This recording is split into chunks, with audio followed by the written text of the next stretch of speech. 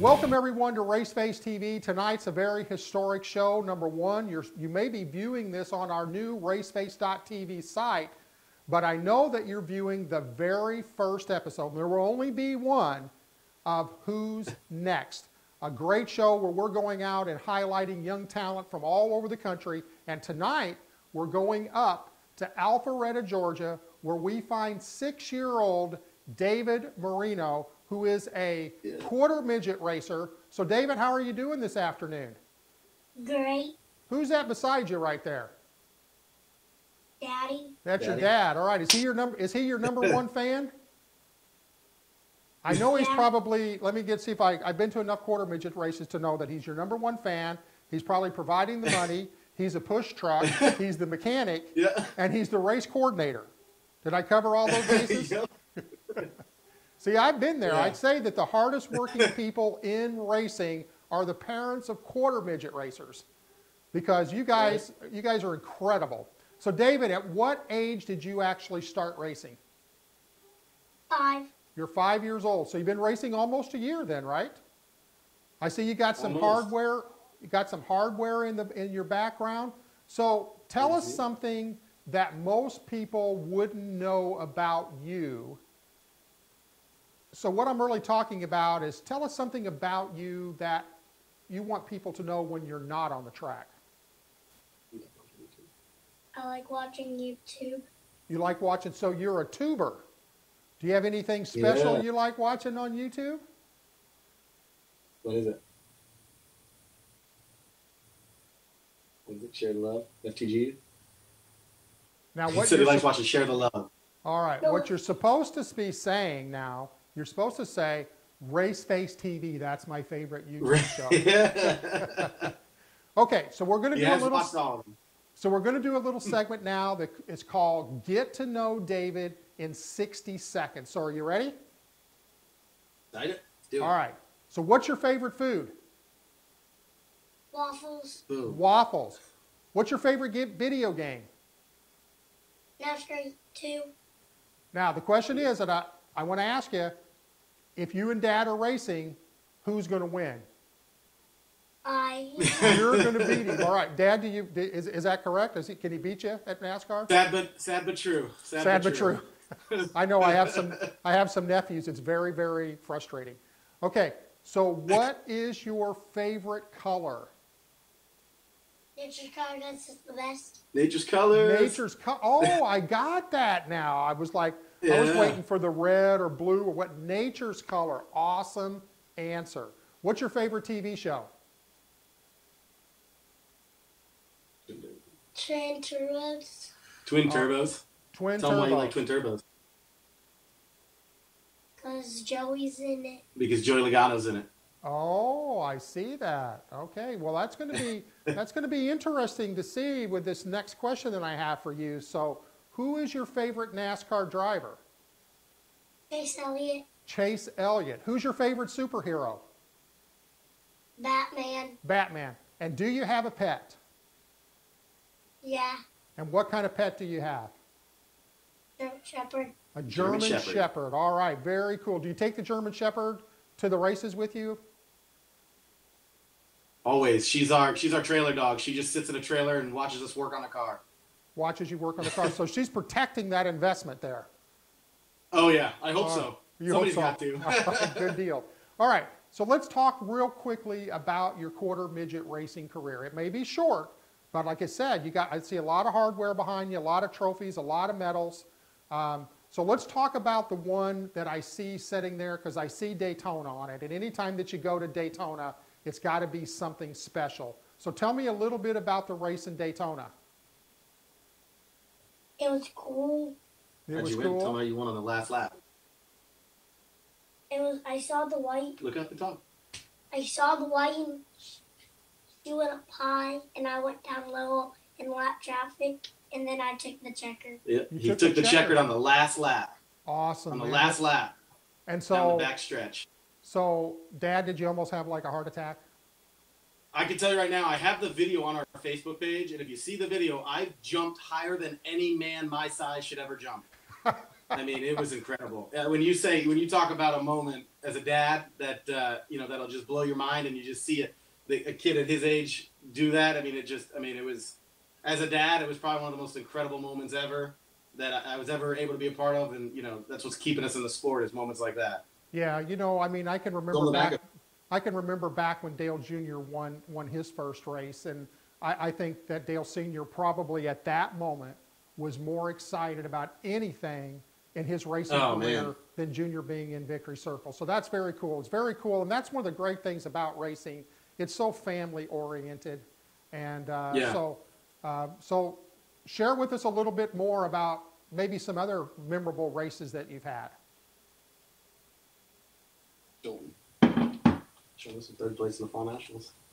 Third place in the Nationals. He did the Fall Nationals in North Carolina for Thanksgiving and got third place overall. Awesome. Way to go. And where was that race actually ran at? It was raced in North Carolina, quarter midget, NCQMA. Okay, was that at GoPro Motorplex or was it a different track or? No, it was at the North Georgia Quarter Midget Speedway. Okay. It's right outside of Charlotte and Salisbury. Awesome. So, man, third place in the racing capital of the world. Especially if you're a NASCAR or stock car fan. I mean, North Carolina is where it's all at. Oh yeah, this was a good one. And then your other big win was his first feature win. A main feature win was at the New Smyrna 500, where he took third place overall there too, and got his first feature win ever. Awesome, man. That's awesome. You know what? There's a lot of big NASCAR names that have ran at New Smyrna. A lot of big names. Matter of fact, we had one of our young drivers down there this year that's driving for Dale Jr. Motorsports, Sam Mayer, who was competing in that World Series of stock car racing. So do you got plans of going back there and running actually on the big track at New Smyrna? He's happy. You want to go back and run on that big track at New Smyrna? So you run late models there. You could run K&N cars there. That'd be cool. Okay, so here's the next question. The next question is, what sacrifices have you made to actually be able to pursue your racing? I know there's a lot of times when maybe your friends are going to birthday parties or they're doing other things that you've got to be like, hey, man, I got to go race. So are you giving up some of that stuff, and is it worth doing all of that? Tell them what you're doing next year. You're going to what? You're going to homeschool? I'm going to homeschool. You're going to homeschool because your traveling keeps you out of class and stuff like that? Yeah, so he said he was going to take it upon himself, and he wanted to homeschool so that he could spend more time practicing at the racetrack and still get an awesome education. So he's going to do a homeschool program through the state of Georgia so that he's still going to have a teacher and everything, but he's able to travel more and he's able to spend some more time honing in on his skills. That's awesome. That's awesome. I got probably 90% of my drivers that are still in school are doing exactly the same thing. So good move, Dad. Okay, so I probably already know this question, but who are your biggest supporters? Nature's Color. Nature's Color, they're a sponsor. And then I know you've got your dad as a big supporter. Who else supports your racing? Mommy. Mommy. So you know what? Mom's very important because I know if you're like a lot of households, she's the one that lets you guys do this. Yes, exactly. Exactly. She's the decider of who's racing this weekend and who's not. That's right. Okay. Right? So let's talk just a little bit about your 2018 plans. What do you got planned for this year? To win the Georgia State Series. To win the Georgia State Series.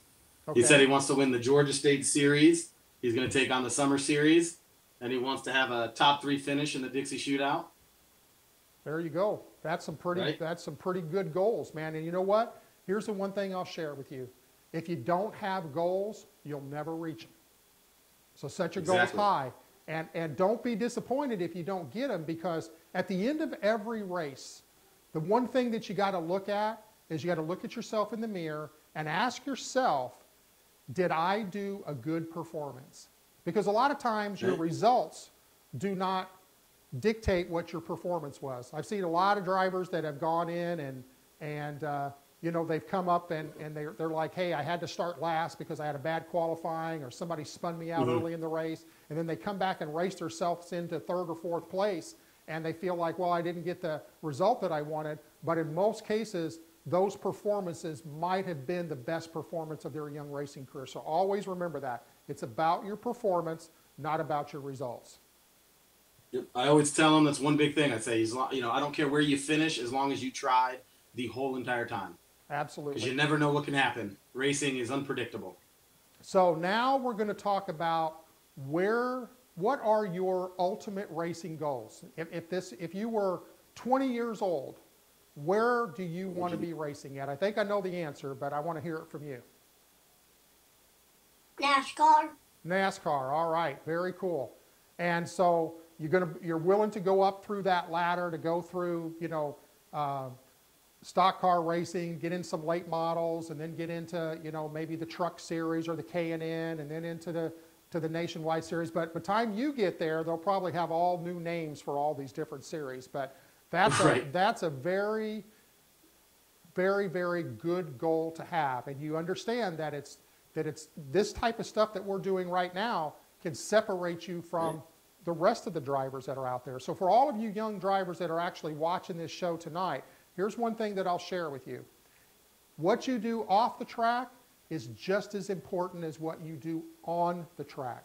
So take advantage of the opportunities to get in front of the camera, to practice.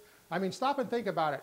The first time that you're on camera is probably not going to be your best time, but guess what? The first time that you were on the racetrack with the car, a lot of times you're going around taking your first couple of laps and you're going, man, that wasn't very good. But once you got about 20 or 30 laps under your belt, then you came out and go, man, I'm getting pretty good at this. So the media side of it is absolutely no different. So let me ask you a question, David. What do you like to do when you're not racing? Play. Play? So what do you like to play? I mean, do you play other sports, or you just like really kind of goofing around with your friends? Play with my friends. Play with your friends. So what do your friends think about you being a race car driver? Do they think that's pretty cool? Most of his friends are race car drivers. You know what? When I tell you he has more friends at the track than he does anywhere else, that is a true statement. I get that a lot. He's made some of the best friends at the track. I get that a lot. I was out at one of the Grands in Las Vegas last year, and it really kind of blew me away, the camaraderie between the kids and even the parents. I mean, no one was there. You see a car spin out or something, I mean, you might see 5 dads or 5 moms pushing cars or helping out, putting chains back on. I mean, it's incredible. You guys have an unbelievable fraternity inside of that quarter midget racing thing. So before we go tonight, do you want to talk about any other sponsors that you have besides Nature's Colors? Because we see that in the background already. So who do we say we want to thank? We want to thank our other sponsors. We have TriStar Racewear, who's making him an awesome new suit that he should have here shortly, right? All his photos are taken professionally by our other sponsor, David Medina Photography. We also like to put a big thank you to Robbie Stanley Racing, because they've created an amazing car that has gotten us very, very far and has kind of changed his career. Who else? Jody Racing. Jody Talent Racing, because Jody's put in a lot of hard work and seen a lot in this young man to help him out. And who else? Who makes our car go fast? Baker Racing Engines for making our car go fast. All righty, very cool. So now, if you're watching out there, before we started the show, he said that he wanted his future sponsor to be Napa. So if you're somebody out there in the Napa marketing department, you may want to check out this young man's website, check out his Facebook page, and get a hold of them. Well, David, I want to thank you for being on the show. Dad, thanks for being there as his support mechanism like you guys are all the time. I want to thank all the people for viewing, again, our very first show for Who's Next. So I want to thank all of you for tuning in. And as always, we leave our show with one thing.